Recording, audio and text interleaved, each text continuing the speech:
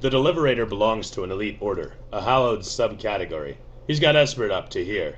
Right now, he is preparing to carry out his third mission of the night. His uniform is black, has activated charcoal, filtering the very light out of the air. A bullet will bounce off its arachnofiber weave like a wren hitting a patio door, but excess perspiration wafts through it like a breeze, through a freshly napalmed forest. Where his body has bony extremities, the suit has sintered armor gel. Feels like gritty jello, protects like a stack of telephone books. When they gave him the job, they gave him a gun. The Deliberator never deals in cash, but someone might come after him anyway.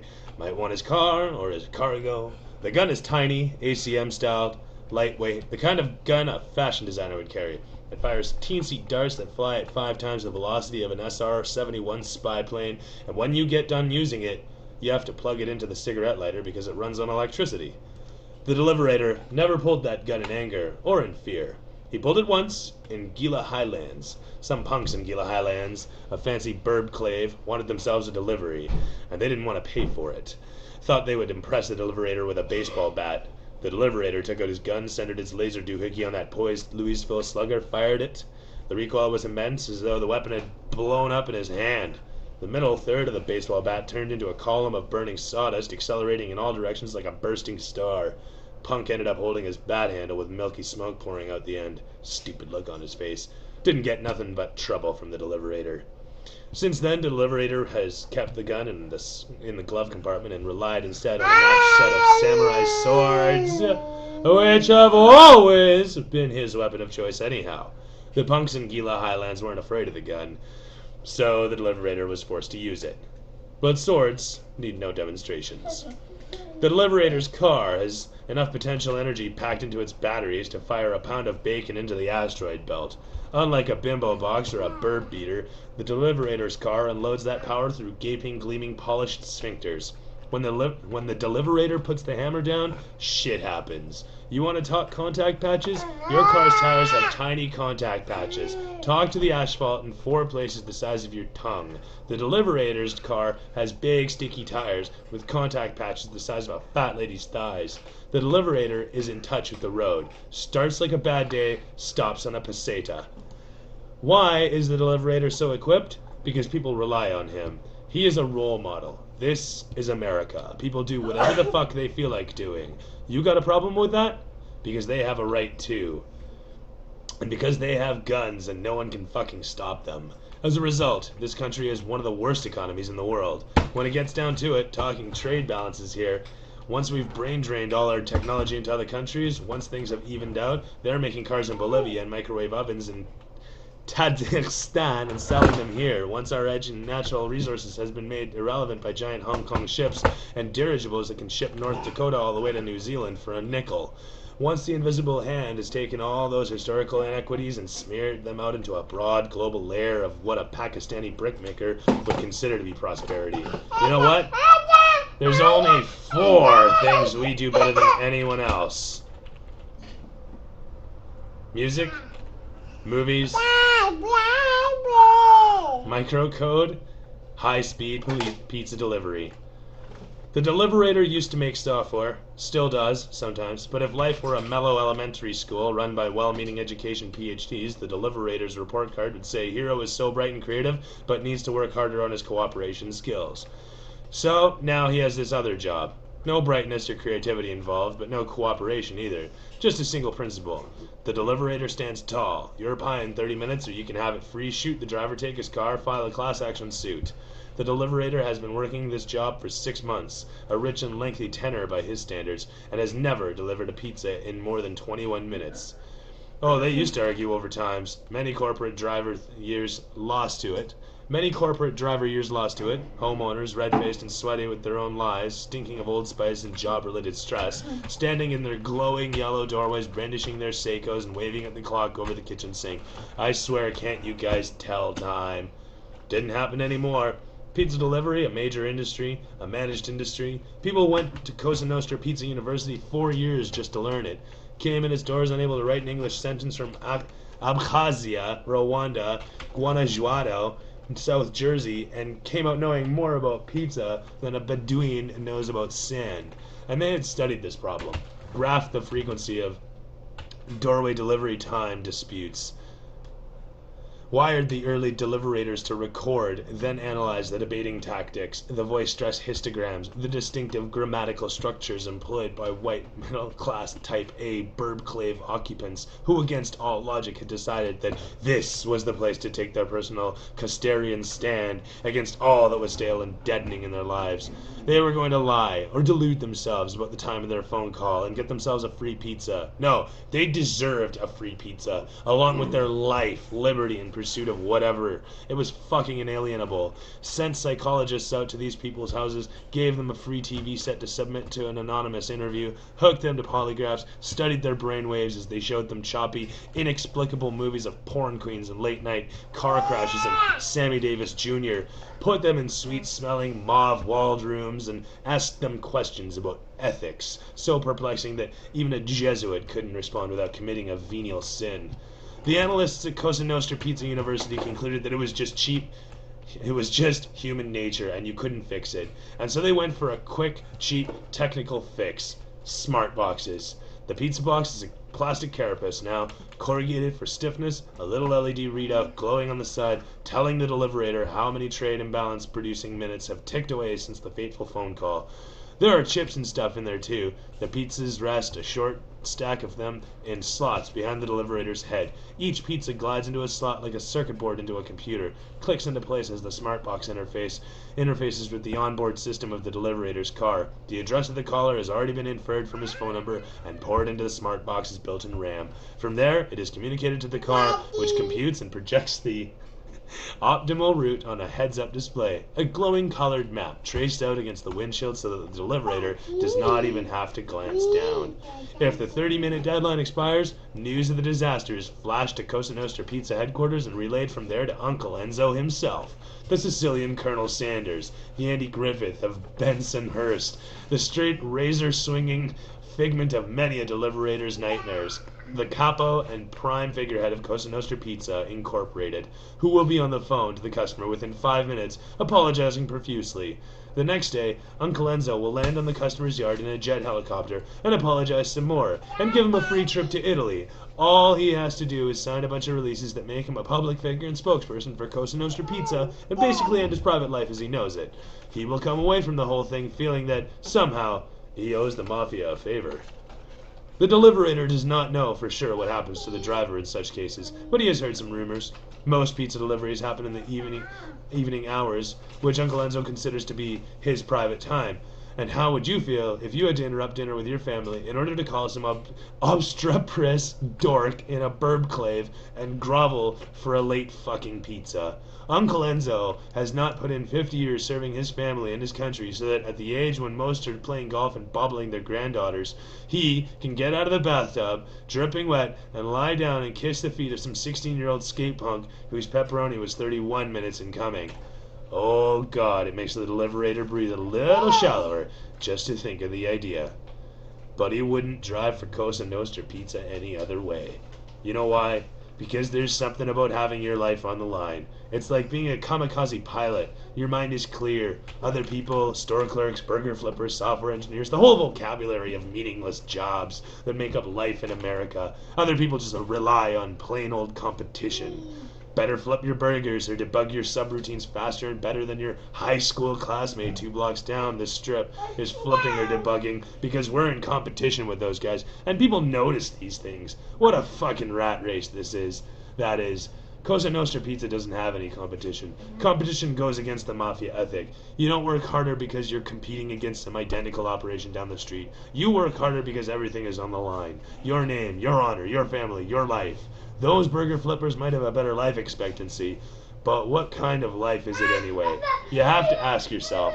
That's why nobody, not even the Nipponese, can move pizzas faster than Cosa Nostra.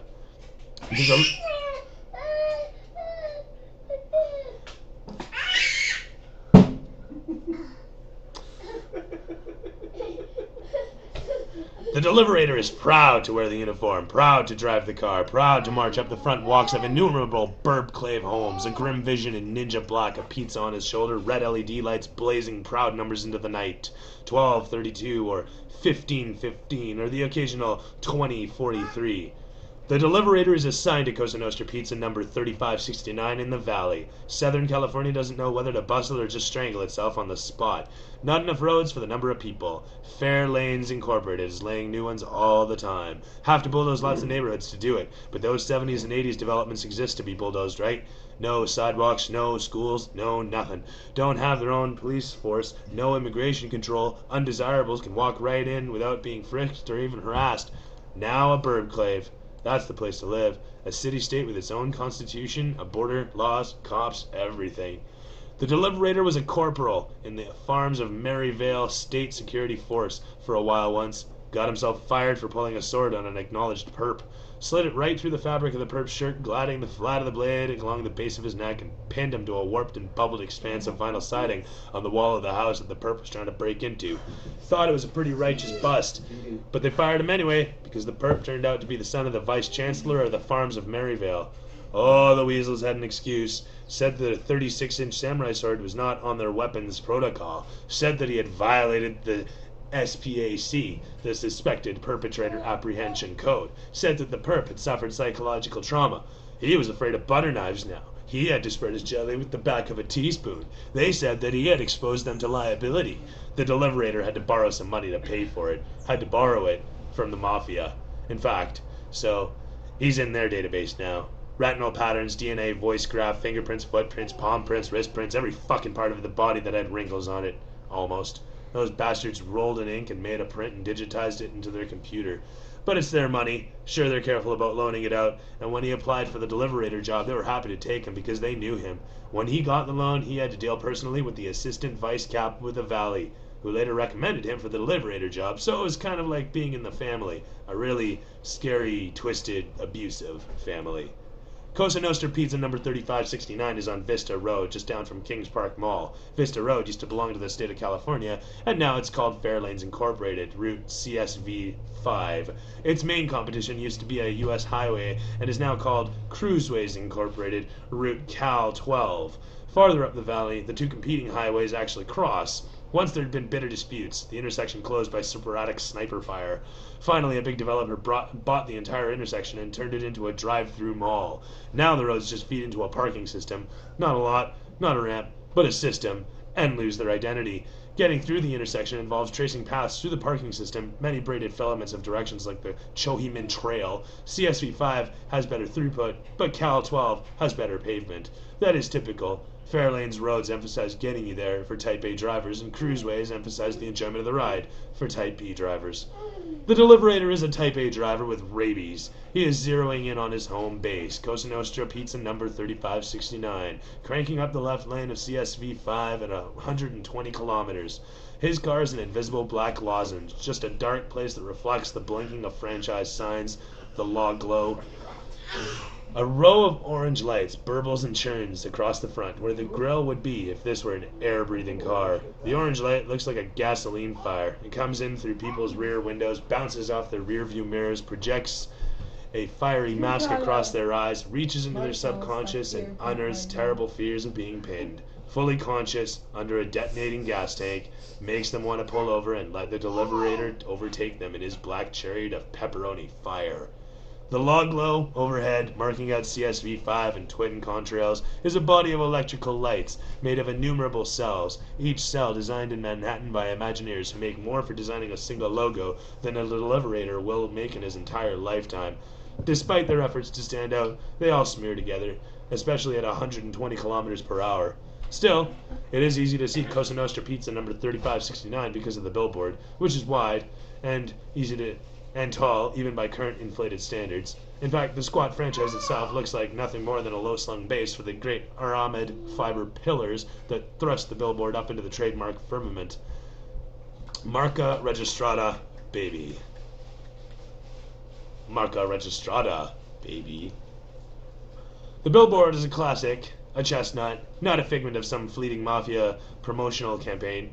It is a statement, a monument built to endure, simple and dignified. It shows Uncle Enzo in one of his spiffy Italian suits. The pinstripes glint and flex like sinews. The pocket square is luminous. His hair is perfect, slicked back with something that never comes off, each strand cut off straight and square at the end by Uncle Enzo's cousin Art the barber, who runs the second largest chain of low-end haircutting establishments in the world.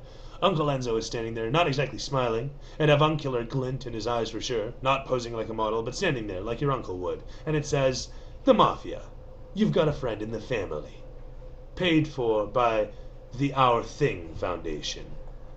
The billboard serves as the deliberator's pole star. He knows that when he gets to the place on CSV 5, where the bottom corner of the billboard is obscured by the pseudo-Gothic stained glass arches of the local Reverend Wayne's Pearly Gates franchise, it's time for him to get over into the right lanes, where the retards in the bimbo boxes poke along, random, indecisive, looking at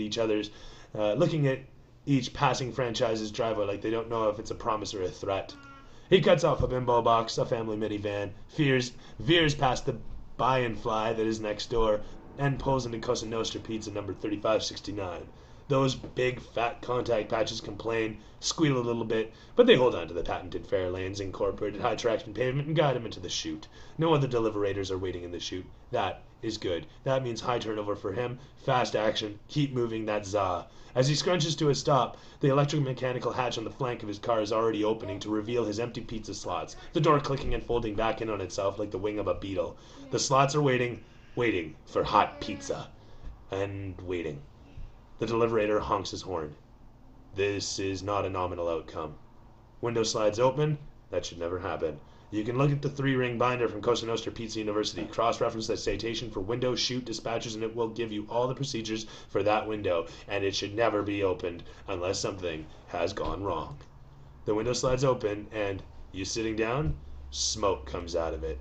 The deliberator hears a discordant beetling over the metal hurricane of his sound system and realizes that it is a smoke alarm coming from inside the franchise. Mute button on the stereo, oppressive silence, his eardrums uncringe. The window is buzzing with the cry of the smoke alarm. The car idles, waiting. The hatch has been open too long. Atmospheric pollutants are congealing on the electrical contacts in the back of the pizza slots. He'll have to clean them ahead of schedule. Everything is going exactly the way it shouldn't go in the 3-ring binder that spells out all the rhymes of the pizza universe.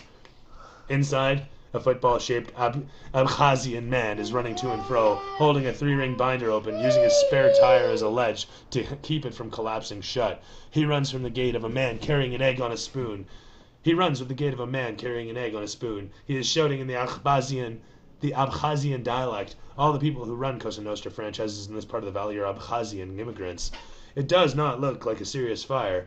The deliberator saw a real fire once at the farms of Maryvale, and you couldn't see anything for the smoke. That's all it was. Smoke. Burbling out of nowhere. Occasional flashes of orange light down at the bottom, like heat lightning in tall clouds. This is not that kind of fire.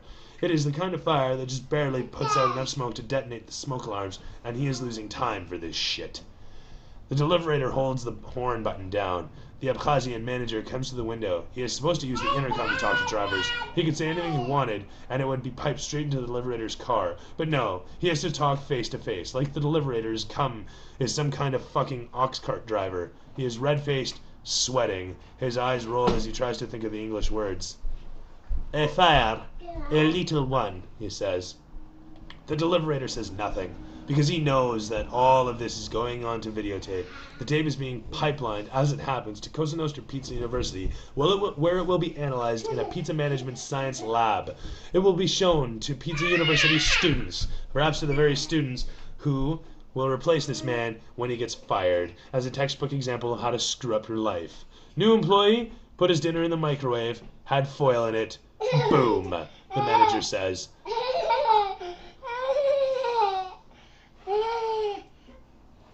Abkhazia had been part of the Soviet fucking Union. A new immigrant from Abkhazia trying to operate a microwave was like a deep-sea tube worm doing brain surgery.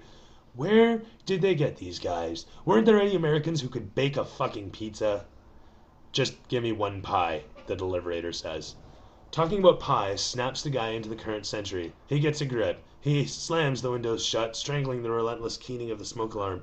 A Nipponese robot arm shoves the pizza out and into the top slot. The hatch folds shut to protect it.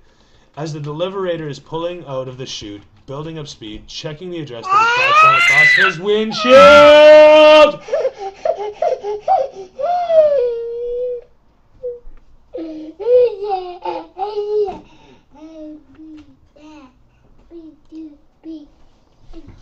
What a guy. Okay.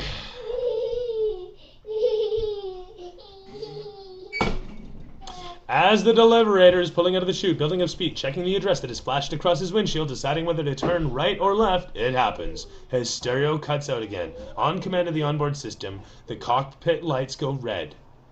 Red. A repetitive buzzer begins to sound. The LED readout on his windshield, which echoes the one on the pizza box, flashes up. 20 minutes. They have just given the deliverator a 20-minute-old pizza. He checks the